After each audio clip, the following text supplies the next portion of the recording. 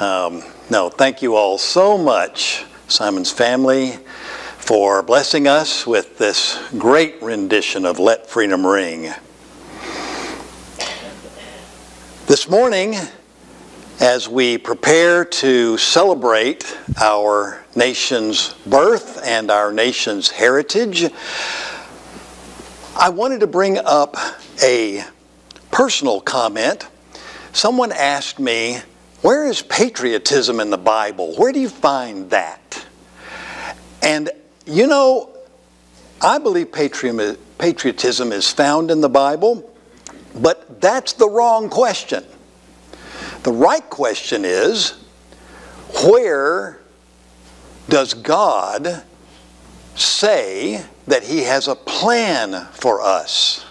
And what does that mean for Americans and America? And so I'd like to have as our verse of Scripture today this verse under the title, America the Beautiful, God's Providential Plan for the USA. For I know the plans I have for you, declares the Lord, plans to prosper you and not to harm you, plans to give you hope and a future. And of course, our iconic mountain out west is Pikes Peak for our country. And you may say, well, why is that? Well, first of all, I have to say, this is the kind of view CJ and I had for a number of years as we looked out our window in Woodland Park, Colorado. But Pikes Peak is more than just the peak there. It is the Gateway 14er, 14,000 feet high, 14,111 by measure. But I want to talk about something you may or may not have heard of. Did you know that there is a race, a car race called the Pikes Peak Hill Climb? And this course begins at about 9,300 feet in elevation and goes up 156 turns, 12 and a half miles, up 4,700 feet, and it only takes about 8 minutes for them to make this up there. Now, when I drove up there, it took me about an hour and a half.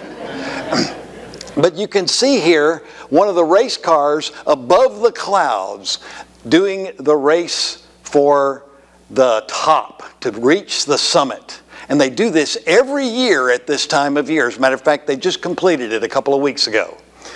But I want to talk about an even more incredible ascent to the summit that we can talk about today. And that was made by a small, frail woman named Catherine Lee Bates. We just sang a few moments ago the song that she created called America the Beautiful. This was in 1892. You can see they had to do that whole ride. It took half a day. They took that whole ride up where the race now happens on horseback in order to get up there. And not only that, but the ladies that you see in this picture did it side saddle the whole way up there. Now, Catherine Lee Bates was a congregational minister's daughter, and she was a professor at Wellesley College.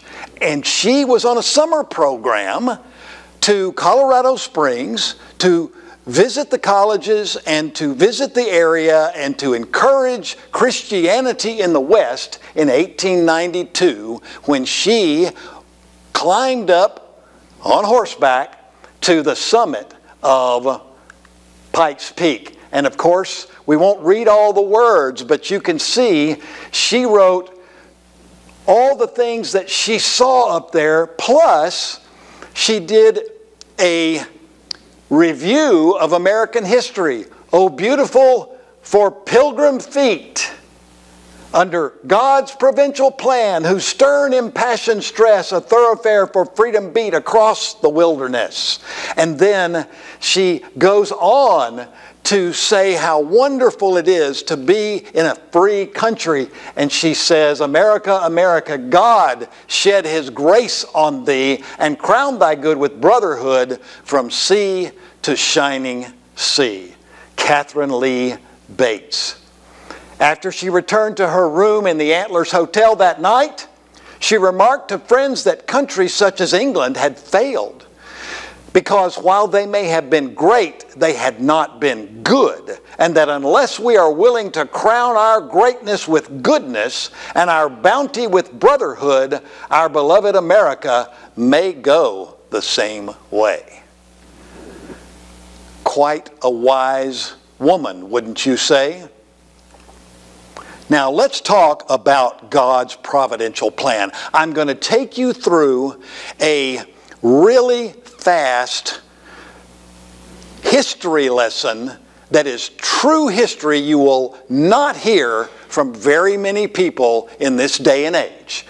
The first landing of Englishmen is what we're talking about, because we are, most of us, descendants of the folks from the English Isles and who speak English. So that is most apropos for us. As we look at it, the first landing was on Virginia Beach in 1607. Today there is this monument that stands on Virginia Beach, just up from the beach, that signifies this landing in 1607. You've probably heard that from your history books at one time or another. But more than that, and I know this is a lot to read, but this is key, this is crucial. So let's read it together about American history. This is when they landed.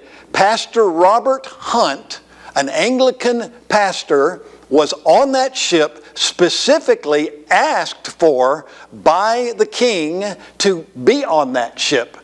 And he said, once they landed and erected a cross, he said, we do hereby dedicate this land and ourselves to reach the people within these shores with the gospel of Jesus Christ, and to raise up godly generations after us, and with these generations take the kingdom of God to all the earth.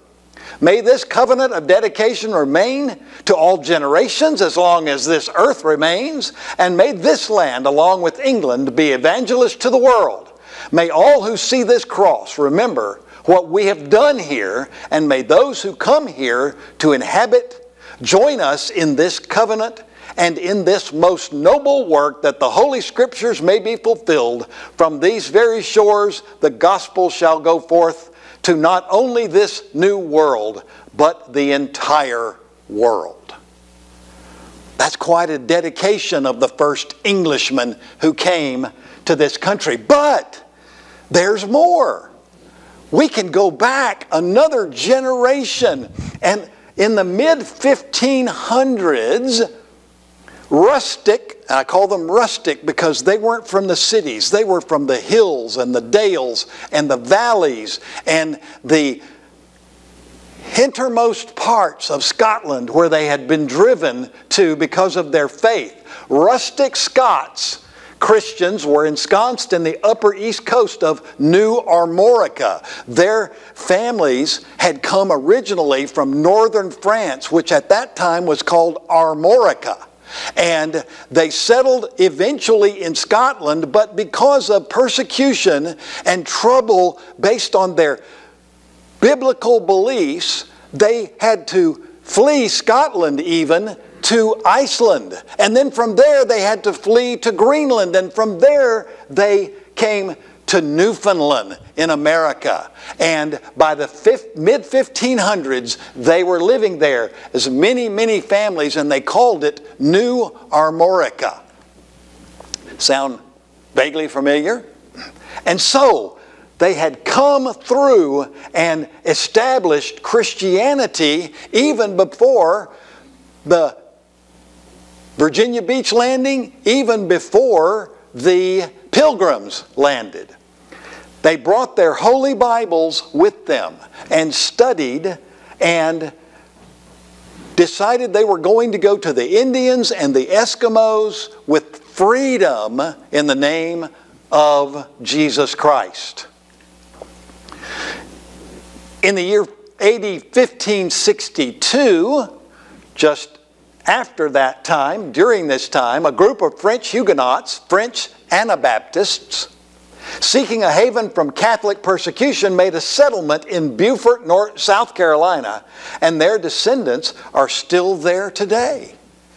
So this is once again a generation before the Pilgrims came. In the year 1608, the Pilgrim Baptists, separatists, were harassed by religionists and civil government for their biblical worldview. And in 1618, King James decreed that nonconformists, which became the Pilgrims, must leave England.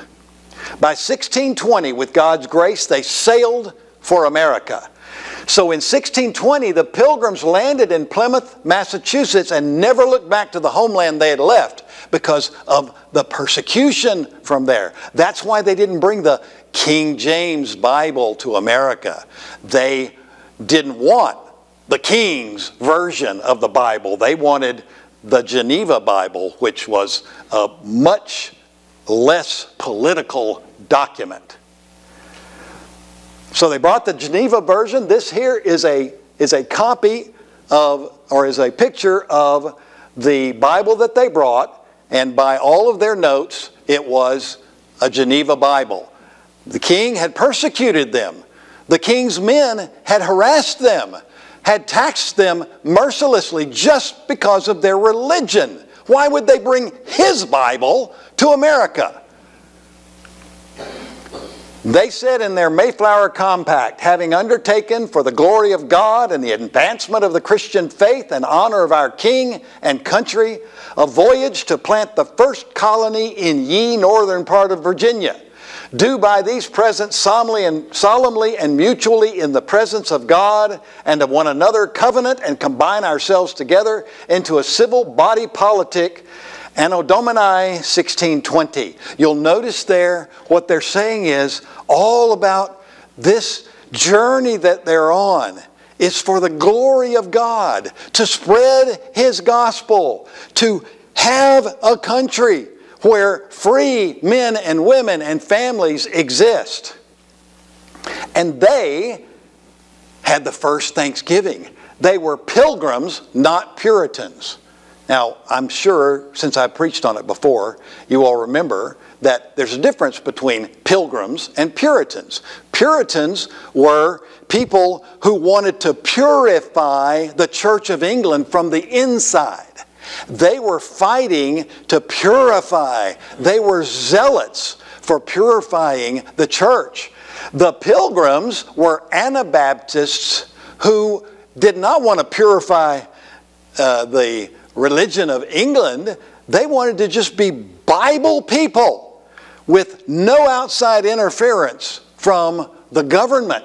And so these were pilgrims that were separatists, that were Bible-believing Anabaptists who, you know what Anabaptist refers to? Anna in the Greek means or to do again. So Anabaptist means to baptize again.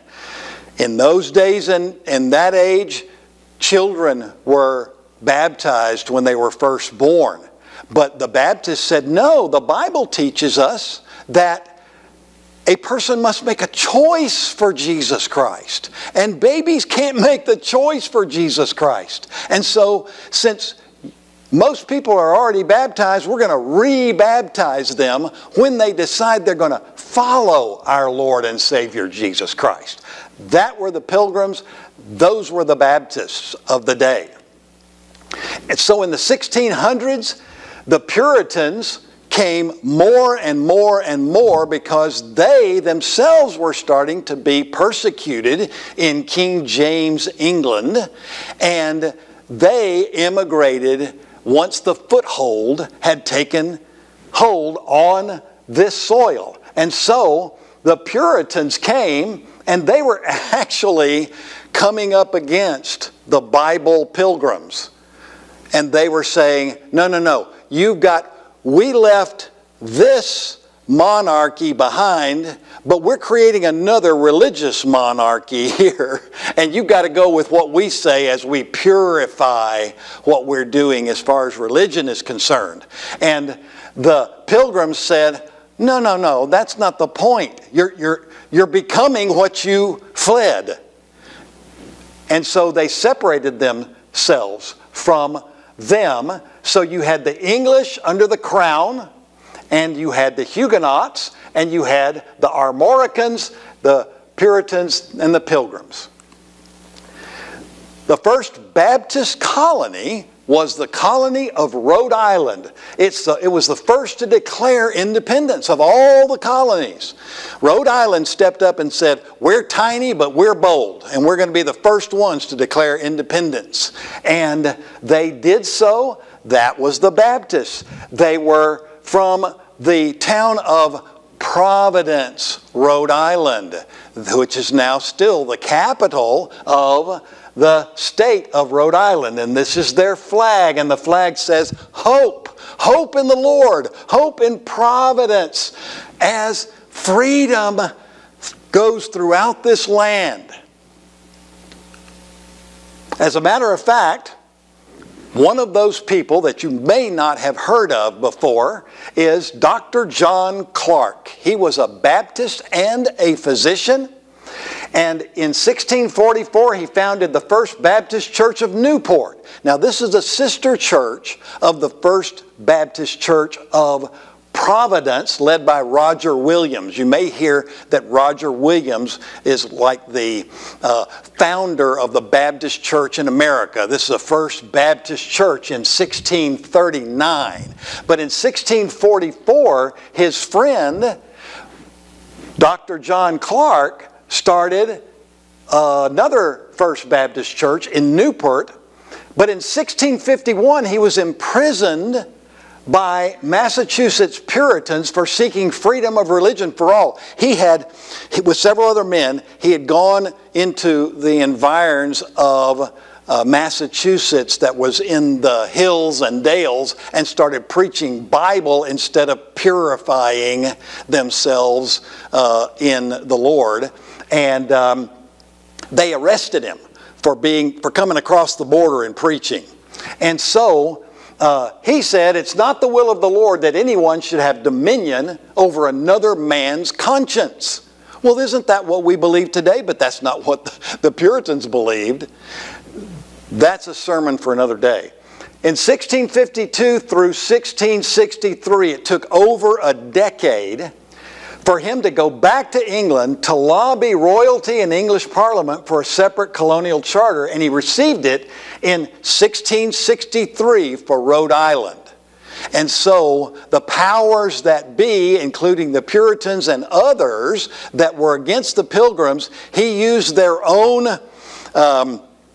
organization against them and lobbied the king, and the king decided to give them a separate charter.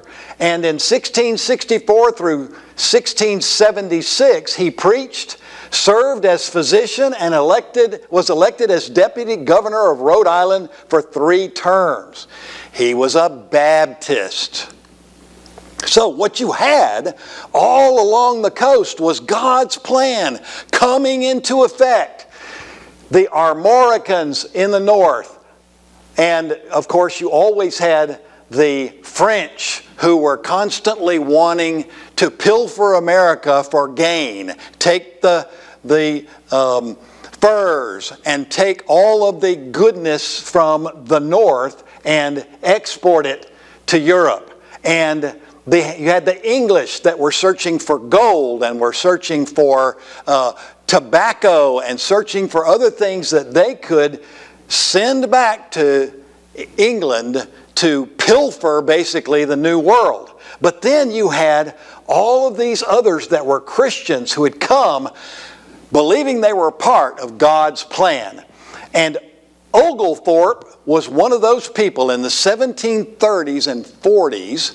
Oglethorpe came from England with some Anabaptists from Europe, and he started what little colony that we're all kind of a little bit familiar with? Georgia. Georgia at that time went all the way from Savannah to the Mississippi River. And it was a huge, the most huge state colony of them all.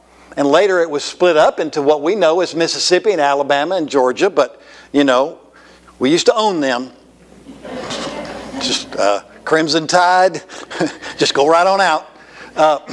So the reason Oglethorpe was given such great territory was because the Spanish king had come in. And he was in Florida and had all of his servants and his soldiers there. And they were trying to take over all of this land. And the king gave Oglethorpe, and you can find this actual statue of Oglethorpe's coming this far, right down here in Jasper, a few miles away from here. They've got a big obelisk there with testimony about how far Oglethorpe came and where his area was to work all of this land in the name of the king and to protect this border against the Spanish down in Florida. Now, an interesting thing about Oglethorpe, he forbade slavery in any of these towns and cities in this area. He said, I'm a Bible man, I'm a Baptist, Anabaptist, and I believe that the Bible does not condone slavery. So for the first few generations of our country's heritage, there was no slavery in this whole area that so much became the Old South. And so as you're seeing all this develop from Europe coming to the U.S., you have the Armoricans, which became the Presbyterians, the Puritans, the Pilgrims, the Baptists, the Quakers, the Dutch Reformed, the Anglican, the Huguenots, and the Anabaptist Baptists were all along here, and Spain had fled by that time in 1776. Well, do you see something that's happening there? These people weren't just mercenaries that were out for what they could get and that were going to be gone. They were people who came with a vision for a new country that was under God and under freedom. And it was peppered all through these colonies by 1776. As a matter of fact, only 2 nations on earth have been founded in the name of religious freedom specifically. They are Israel and the United States of America. Look that up. The national motto of the United States remains, "In God we trust." This is not a generic universalist term, but refers to the Christian God. Our founders referred to the Christian God. In that God we trust. And then, finally, the capstone of the Washington Monument contains the Latin words, Laus Deo, praise to God. This was placed in reference to the Christian God and His Son, Jesus Christ.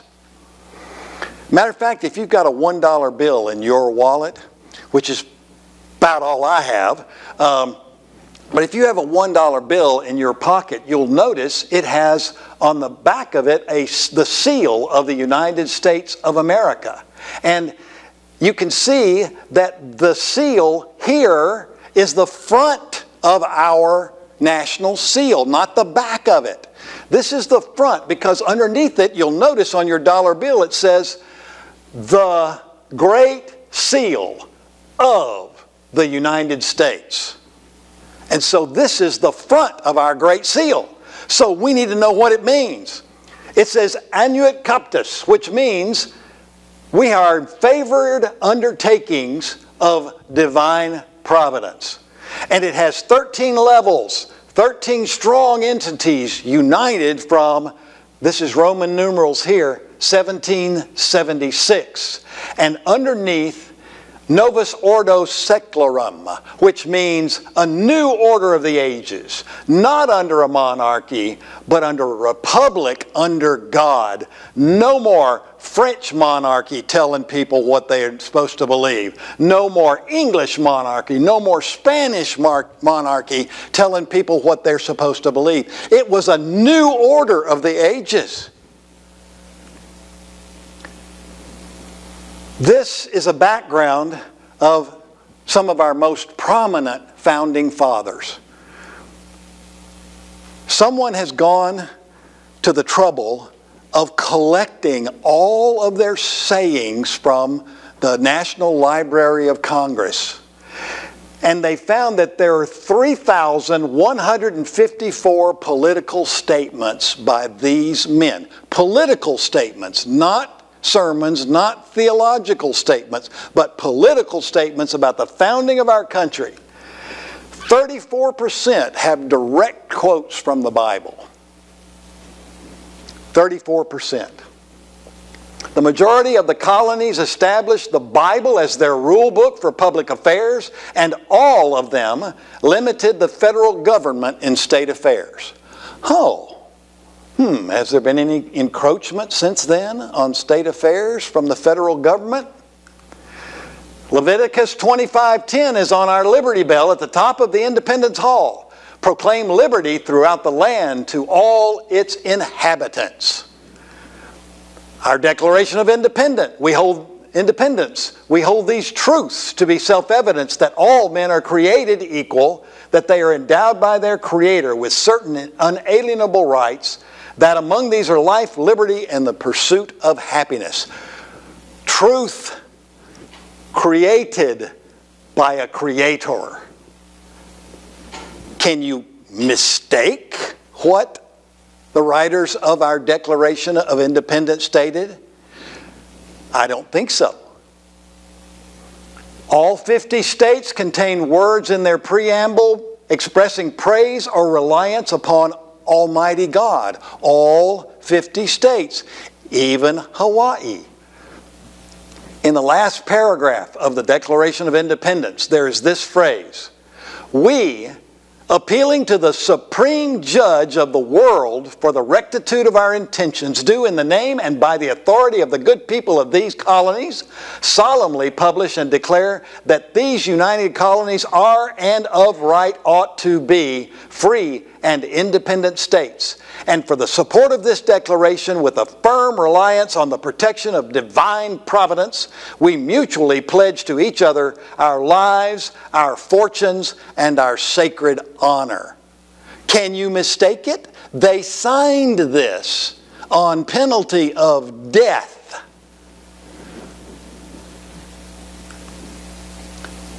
I'm bringing it to a close now. We're very close, so stay with me.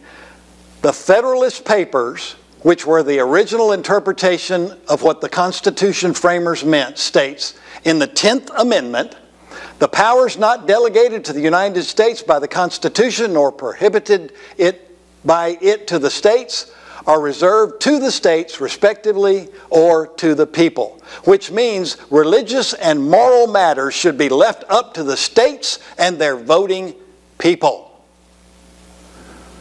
Has there been any encroachment on that for the state of Georgia? So, in finishing up, we have to be proud of being Baptists in America. We're the originals. Everybody else has come later and has not done it any better. May those who come here to inhabit join us in this covenant and in this most noble work, that the Holy Scriptures may be fulfilled. From these very shores the gospel shall go forth to not only this new world, but to the entire world.